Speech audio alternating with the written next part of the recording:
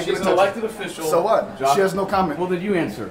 More than $30,000 in campaign contributions. What's that have to do with the price of chicken feed in China, my friend? What does that have to do with anything? That doesn't have to do with anything. If you have any questions, you can talk to We've my attorney. attempted.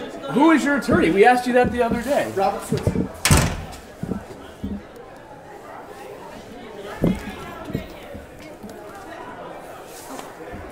Do not touch our camera. Do not touch our camera. Okay. Okay? Okay.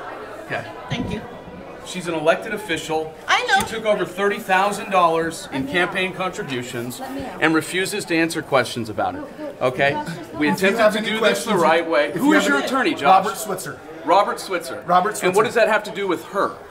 You can. He will answer any questions that you We've have. had all kinds of attorneys call us different names. And you can now talk, you're throwing arms at me, trying to block me. Just yeah, because she I have doesn't two have questions for her. She's an elected official. It doesn't matter. She owes it to the taxpayers and the people who voted her into office to talk about accepting this money while you're under criminal investigation in multiple counties. Okay? The bankruptcy is its own thing. We're talking about the criminal investigations. You took money from that couple in Spring Branch for their dream house, and then within days poured it into her. These are the dates. The dates match up.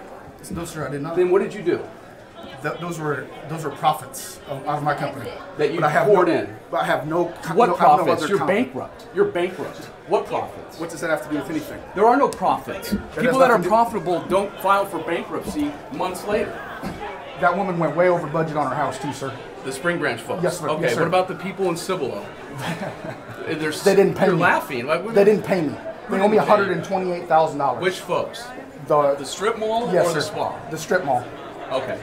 They owe me $128,000. They owe you money. They owe the company $128,000. They don't owe me nothing. So is this a personal bankruptcy or a company bankruptcy? It's a personal bankruptcy. Okay.